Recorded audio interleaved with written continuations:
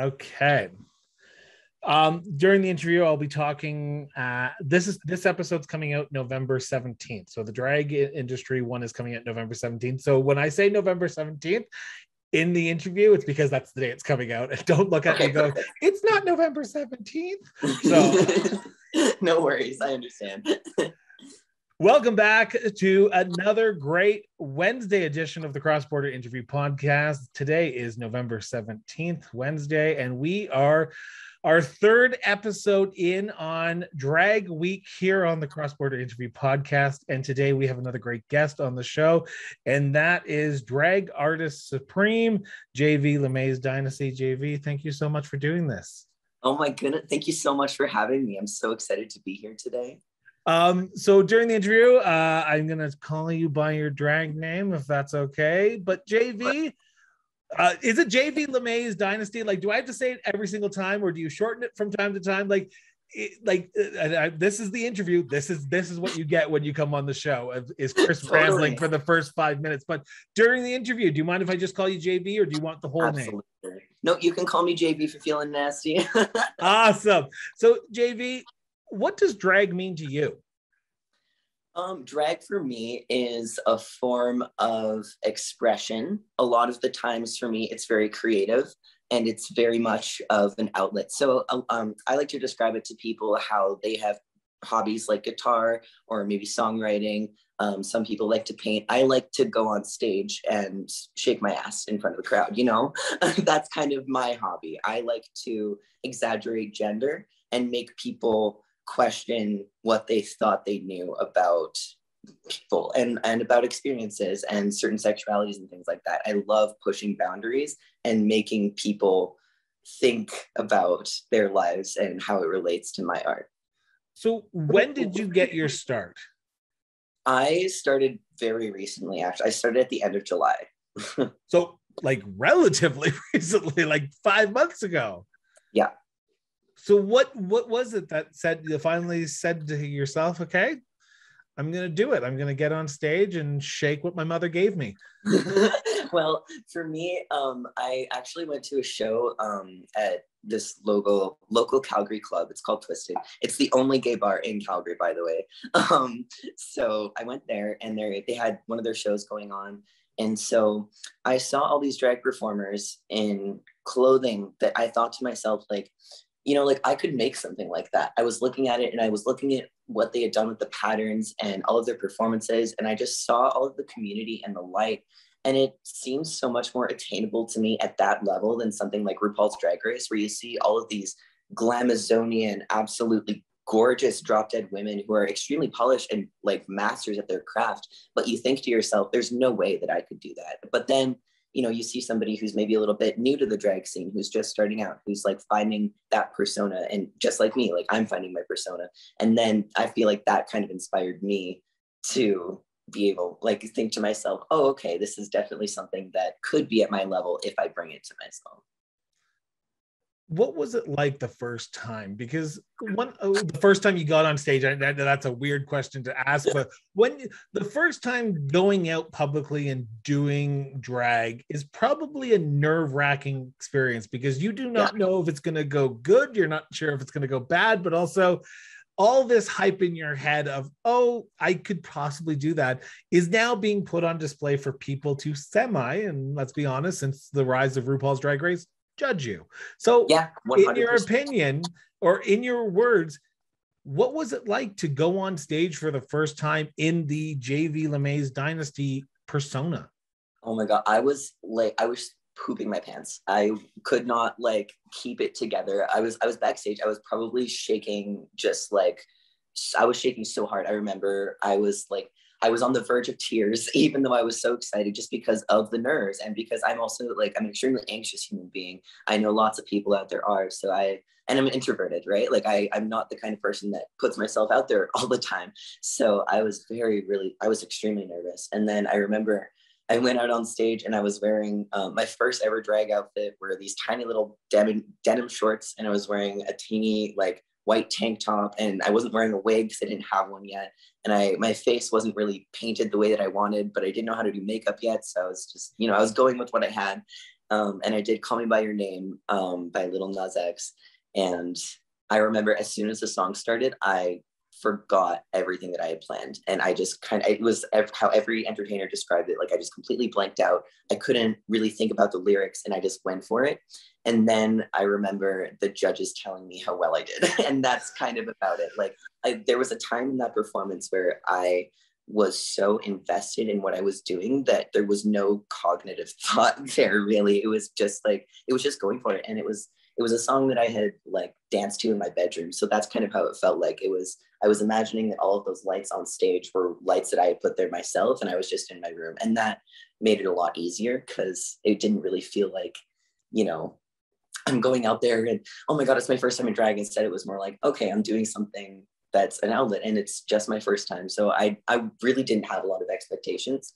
But the judge that night said a lot of amazing things to me. I can't even remember who it was, but I will have to go look and check. But I remember that night being really inspirational, and just my heart was filled with so much love for the community, because even as a new performer, older queens were coming up to me and telling me like, don't stop doing this, like you were incredible, you have such a great stage presence, like here's my number, here's my Instagram, please like reach out to me, and just giving me advice. Like it was such a welcoming community that I just fell in love with it right away from that first night. So this is shocking because you're an introvert, and the first time you get on stage to do drag, something that you've possibly wanted to do for a while, is during a competition where you're judged. You don't start with an open mic drag night. You go big or go home. Let's just go big or go home.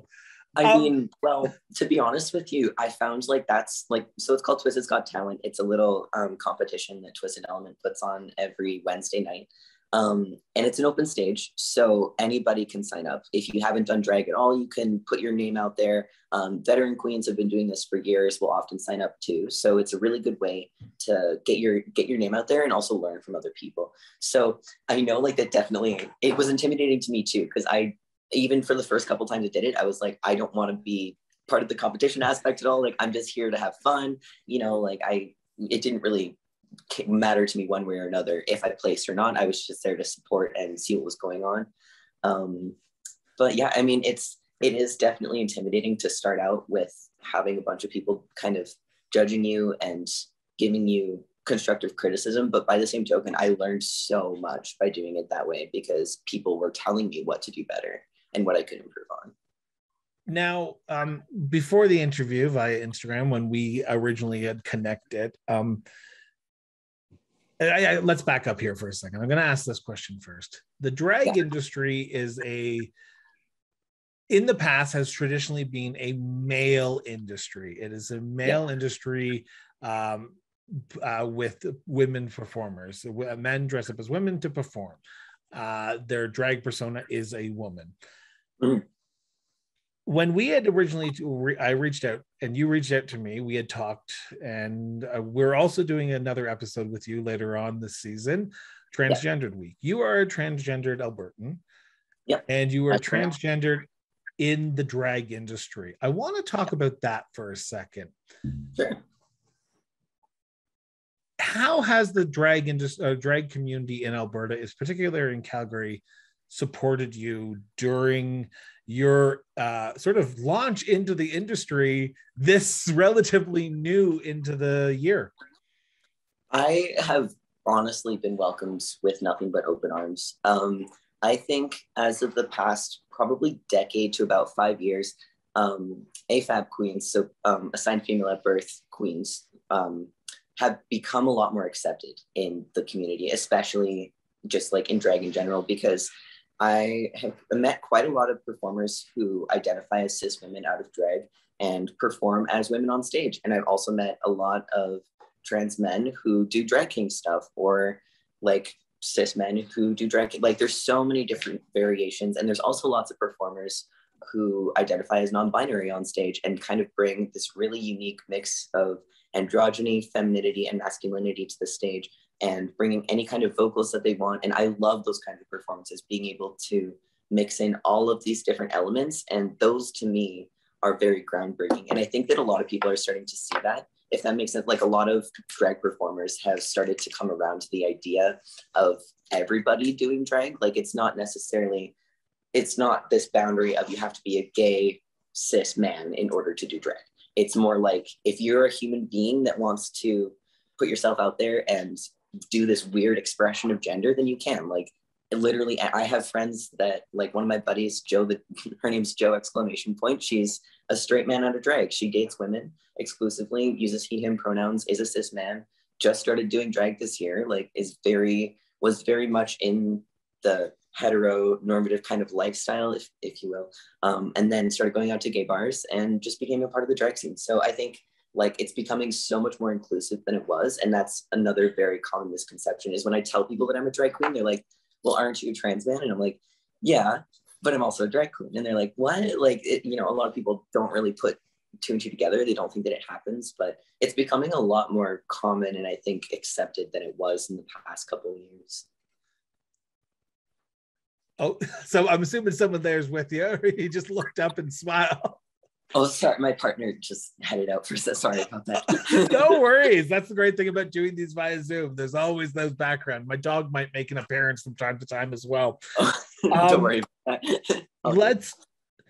The industry in Calgary is quite tight knit. Yeah. I've literally in my life, I've been to one drag show, and that was in August of this year. That was with Visa Decline, Jessica Rabbit, and Chaos. First ever drag show I have ever been to in my life, and that was at Twisted here in Calgary. Beautiful. The camaraderie between the performers to the drag stars that were there was so tight knit. As someone who is relatively new to the community, to the drag scene, was it hard to break in? Or with the rise of RuPaul's Drag Race, with the rise of Drag Race Canada, have people become more accepting to new people wanting to be in the industry? Honestly, I did find it was a little challenging the first couple times, especially as an introvert, like I mentioned, like being so reserved and kind of to myself. Like I had my big fat headphones on the first time that I was there. I was in the dressing room like this. I was like, please nobody talk, because I'm like, I was so anxious and intimidated by all these beautiful people. But I think the more that you put yourself out there and the more that you keep doing it and the more that you just kind of express yourself and continue to keep true to what your art is, the more people will start to enjoy that and like recognize you. Because I think it was probably the third time I did TGT and went to Twisted, like the bartenders started noticing me and like they were like, oh hey Jayvee, like what's up? And I was like, oh my god, hi. So just like kind of doing the same patterns and showing up in the same place really helps with that feeling of like breaking into this new circle, because that was definitely challenging at first. But like I found, especially with people like Jessica and Dan Glebitz, I don't know if you know who he is, but he's another amazing entertainer. But Jessica especially has been so welcoming. She was one of the first people that introduced herself when we were backstage, and she's just lovely. Like, and she is very representative of a lot of people in the community that are very willing to chat you up and have a smoke with you after, and like get your Instagram, get your number. Like it all depends on you and your comfort levels and what you're wanting out of it. If you're just wanting to go and perform and be on stage, then to each their own. I think that's one thing. If you're wanting to create connection and build a community out of it, then there is so much opportunity to do it. What have you learned about yourself as a drag performer? I've learned how comfortable I am with myself. That has been, and I know that sounds a bit like weird, but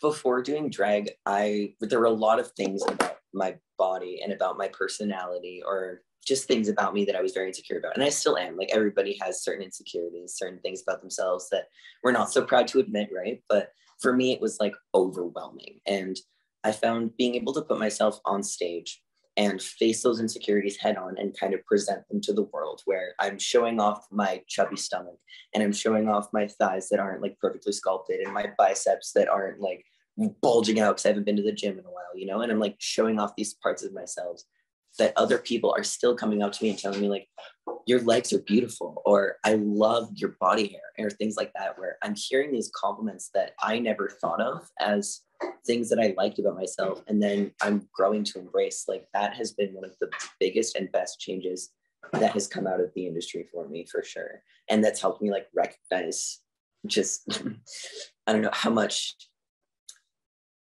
how important it is to really like take care of yourself and to like take what other people say into account in the best way that you can. Like, hearing other people's compliments and really taking them in has altered my perception of myself, for sure. Before we talk about, well, we've talked about some good things, I want to talk about some bad things as well, because there are some things that happen in the drag community, but also in a more conservative province like Alberta. But I want to ask the question: who is Jayvee Lamiase Dynasty? Jayvee, I always like to describe Jayvee or myself as very glam, elegant, poised, a little bit trashy at points, but I like to describe myself as very sweet and very outgoing in my drag persona. I love making connections with people, and I really like to stick around. Like, if I'm ever at a performance, I'll be at the stage, I'll just kind of like putter around and talk to people and be like, oh, hey, did you like the show? Like, you know, what's your name? Where did you come from? Where are you? You know, I really like talking to people as Jayvee, because I think that it's just a lot different from it, because I'm a lot more extroverted in that drag persona. And I think, yeah, I think that's definitely like a way that I would put it, would be I'm much more out there and able to make connection. And I think that Jayvee is definitely going to rock the drag scene in a couple of years. I hope so. While I've asked different drag queens the same question, I'm going to ask it to you as well, because how did the name come about? How did the name Jayvee Lamiase Dynasty come about? Because I've talked to one drag queen back in Ontario where they said that they got their name from their drag mother. So for you, where did the name come from? Yeah, I got my name from my drag mother and my drag father. So my drag mother is Lady Willow LaMaise. She is a local Calgary performer, and she's a bit of an older queen. And she's been doing drag for about 4 years. So I met her at my first time doing TGT, and she was one of the only queens that, because she was also kind of like sitting by herself, kind of keeping to her own, being introverted. And we just started making a connection. One of us walked up to the other and we just started talking, and it's kind of been history since then. She's been able to get a lot of gigs for me, thankfully, and we've done lots of fundraisers together. She's been a part of my shows and vice versa. So that's where the LaMaise part of my name comes from. And then the Dynasty part of my name is from my drag dad, Asymmetrical Dynasty. I met him probably my third or fourth time doing drag, and he is part of a community in Calgary called Cyberstash. And Cyberstash is an all ages drag troupe who they do both virtual and live entertainment. So they'll do like virtual drag shows, and they host a couple shows at like different bars across the city. But he hosts all of it, and he saw me perform, and we really hit it off together, had a really good time talking. And I was like, I'm really looking for a mentor in this industry. And then he was like, I would love to be your drag parent. So he's my drag daddy. And then Lady Willow was like, can I join in on this? Like, please let me be a part of the family. So we all kind of like converged at that show. And then my actual original drag name was Jayvee Varsity, like varsity, because like it was a pun. Okay, I was like varsity, and then it was like varsity. I was like, oh, yeah. Okay. There's always a pun in these names, aren't there? Exactly. So that's where like the Jayvee part comes from, and like that's and so then it all kind of just converged into this long name of me. And I say we in the royal we because I don't think many Canadians and people who might be listening to this understand what a drag family is. Yeah. And I want to know from your own mouth, what is a drag family? Like when you talk about a drag father or a drag mother, what does that mean to you? Well, for me, so not to get like too sad or kind of like dim the mood down, but I actually left home at the age of 15 because of my family and the fact that they weren't quite on board with the whole identity thing. So after I left home, I was in and out of homeless shelters, in and out of group homes, kind of couch surfing, just paying my way. I found jobs through kitchens to make a living. That's where I'm at right now. I'm a line cook in my real life. So after a while, I, got a place for myself. I bought my own apartment. I started becoming a little bit more successful in my life, got sober, all that great stuff. And then I started getting into drag, and I would meet these older queens that, would have babies, they're drag babies, and all these tight-knit families. And it made me just yearn for that. And so when the opportunity had presented itself, I had the same question as you. Like, I didn't really know what that meant. But what I've come to learn is it's very similar to how a biological family operates. Like, you've got the weird sister, you've got the crazy uncle, you've got the annoying younger brother. Like, you've got all of these similar family elements, but the only difference for me was how accepting and loving everything was. It's all just pure unconditional love, where I feel like I can come to either of my drag parents about anything that's going on in my life. It doesn't matter what it is. Even if it's gross and something that like I should be telling my doctor, like I would probably still tell them, because it's that level of closeness and of just openness and being able to have that kind of connection. So it's very much like, you probably heard the term chosen family. A lot of people have said that term. That's very much what it is where you're picking people that deserve to be a part of your family and deserve to be a part of your life, and vice versa. You're like, you're becoming a big part of their life. So it's just wonderful. It's very much like a biological family, but to me, it's like the perfectly healthy biological family, if that makes sense. It does, and I appreciate you being honest about that. Of course. I want to now turn to the ugly side. Sure. Because we are in a conservative province. Yeah. Now, as I stated earlier on in the episode, we are sitting down and we're going to be talking about being transgendered in Alberta later on. Mm-hmm. But I want to talk being a drag queen in Alberta, in Calgary. Mm-hmm. Traditionally, Alberta and Calgary are not a progressive city. Let's be honest, we have elected our first female mayor, but we still have work to do. Absolutely, we do, yeah. In your short time being in the drag industry, have you ever felt unsafe? Yeah, absolutely. How so? Especially, I would say it's mostly transportation, like just getting to and from the venue and being out in public and drag, because I find in my house, I'm safe when I am, because I live actually like downtown. I'm in the very core of downtown. So when I leave my apartment building, I am subjected to a lot of men hitting on me, and a lot of those same men, once I talk to them, will kind of do a double take, because they don't know what's going on. They don't know what I am, and that confuses them and that intimidates them. So I have had many instances of having some man or some person come up to me and be like, hey babe, and try to hit on me, and I've gotten in their face and been like, what do you want? What is it? And then they've gotten aggressive with me. And I actually I was on my way to a drag show and I got robbed at a train station, and I was in drag. I saw a man and a woman. The man was being aggressive with the lady, and I was like, I walked up and I went in my big deep man voice. I went like, hey guys, like what's going on? Like, why are you bugging her? And so then the lady turned on me and she got in my face. She got pretty aggressive, and they told me to hand over my phone. I gave it to them, and the whole time they were just, throwing out slurs at me, just being really rude. So I did get the police involved. Unfortunately, like there hasn't really been much headway on that. But, that whole situation is what it is. But that was probably the moment in which I felt the most unsafe and the most like targeted in that instance. Because I was like, you wouldn't be saying these kinds of things to somebody if they were cis presenting, or if it wasn't a man wearing a dress. Like, you wouldn't be calling me a freak and all these terrible things if I presented a certain way, you know?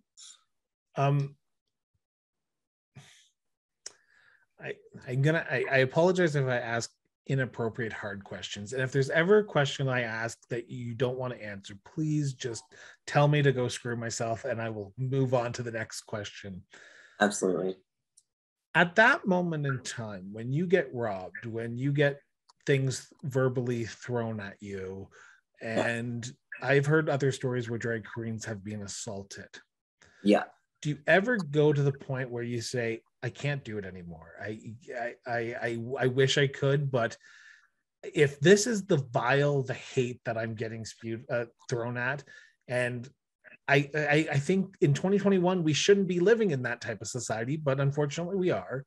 Do you ever think to yourself, maybe I just need to hang up the dress and just move on and go to something else? Honestly, I mean, the thought has slipped my mind a couple times, like, especially in those moments of crisis and like terror, really, where you're just really freaked out. I definitely thought to myself, like, is this the right move for me? Like, is this safe? Should I be doing this right now? But I think ultimately what makes it worth it to me is being in those safe spaces and feeling those feelings all again, because I'll have this one shitty moment and then I'll have 5 amazing moments on stage that completely override that one shitty moment. So I think it's like, yes, it does really suck and it can be very dangerous. And like, I know my drag mom even has struggled a lot with being harassed on public transit and has had instances of being assaulted and had similar instances happen. But she comes back every time and she still goes to shows. And it's because of the passion that's there and because of the love for performing and just putting yourself out there. Because for a lot of performers, like, this is our livelihood. This is what we do. Like, it would be like, am I going to quit my job as a bouncer because some guy spat in my face? No, I'm going to keep being a bouncer because I love protecting people. It's the same thing. Like, just because somebody's being an asshole and having a bad day, whatever it is that they choose to do, that doesn't mean that I'm going to sacrifice my happiness and my livelihood so that they get to feel better about themselves, you know?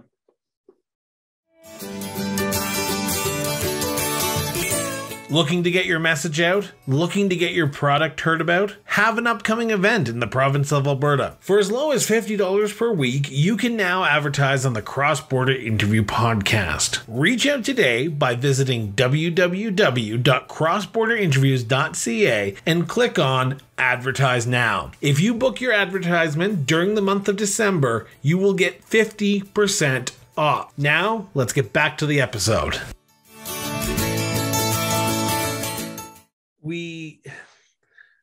As I said before, and we are in 2021. We are in a society where if you were to do this in the 90s, it probably wouldn't have been as acceptable or looked upon in a more national spotlight, because the rise of RuPaul's Drag Race has changed the game of drag. It has become more mainstream and more people are talking about it.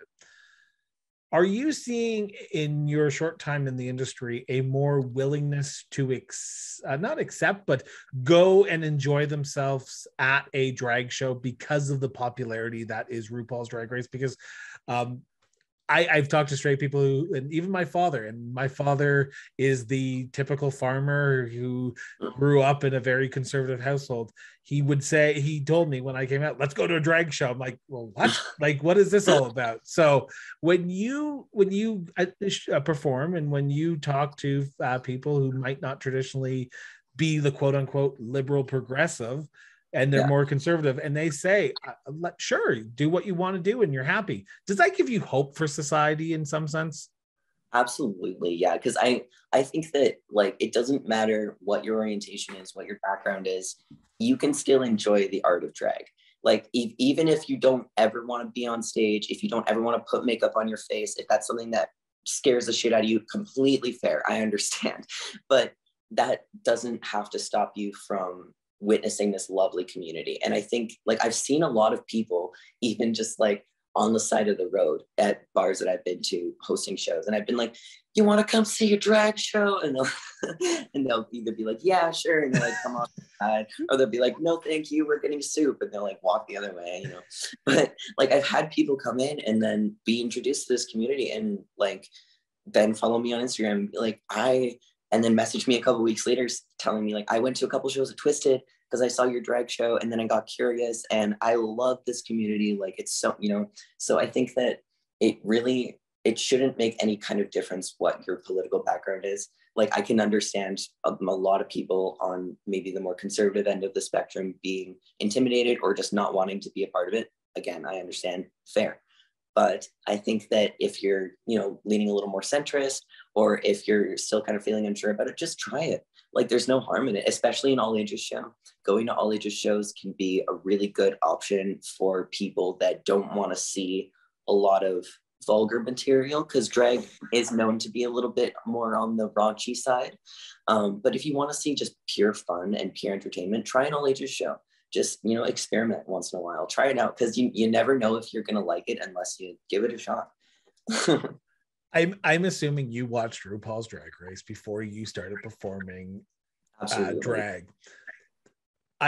These are the questions that I've always wanted to ask drag queens. So I apologize if I ask these stupidly, but I'm going to ask it anyway because I like asking the stupid questions. Bring it on. You have now been in the industry for about 5 months. Looking back on those 5 months and looking back on what you saw on RuPaul's Drag Race UK, whatever season or whatever episodes how many seasons there are, or iterations of it there are, have you gone and thought to yourself, this isn't what I signed up for? Like RuPaul is like the RuPaul Drag Race has like given me this unrealistic expectation of what I was going to go into when I started drag. Yeah, actually, very much. Yeah, definitely. I will say, like, a lot of the queens on RuPaul's Drag, and it is a reality show. I think that's a concept that a lot of people like still forget about. Yeah, I mean, you know, reality, whatever. But it's like, it's very much like scripted in a way to create drama and create press. So I think a lot of the times the queens that say the shadiest things, say the meanest shit to each other, get the most attention.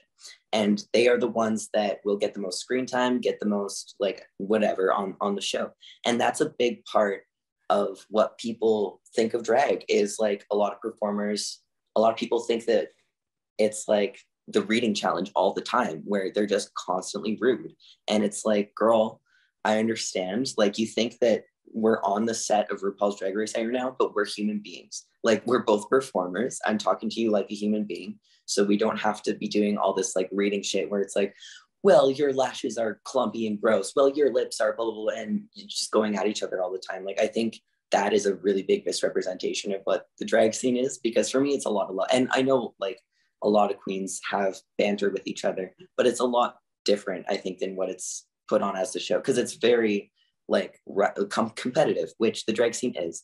But I think that Drag Race can sometimes exaggerate a lot of elements of that competitive spirit of being like, well, this is like life or death, and you know, people crying, people having these really, really big moments, and those happen, sure, but it doesn't. What, you're meaning that Eve 3000's little crying fit that happened doesn't happen on a regular basis? That's right. I mean, well, I don't know her personally, but that's right. I watch RuPaul's Drag Race or Canada's Drag Race. I get these references now. Look at me. Yes, I'm so proud of you. You've done your research. Have nothing else to do during this pandemic, so gotta get up on my gay culture, as my husband tells me all the time. The last thing I want to ask you before we wrap up here, Jayvee, is talk to the young boy, young girl who's thinking, who may not be old enough to do drag, but who has always thought that they might want to. Right. Why would they potentially? Why should they, or why should they try it at least once? Drag.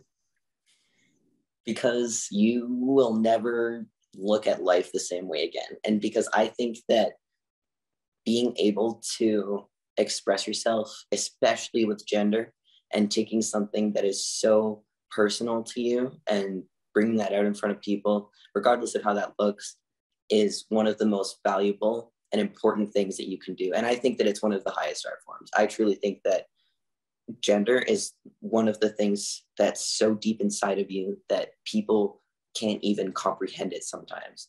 And bringing that out and being able to visualize it or put it into a way that other people can experience it the same way you do is so powerful. I think it's one of the most powerful skills you can ever learn in your entire life. And it's not a lesson that you'll ever learn in school. It's not something that you can learn in any other job except for doing drag. So I think if there's a young person out there that has thought about getting into it or wants to do it in the future, start looking at makeup tutorials on YouTube. Get yourself inspired. Like, yeah, I know it sounds like kind of silly and menial, but go on Pinterest, like find out some queens that you really admire and look up to and look at how they do their clothing. See if you can match that. See if you can make looks for yourself that make you feel confident and proud, and then showcase that for yourself. And then eventually, if you feel comfortable, maybe you can start making some money off of it.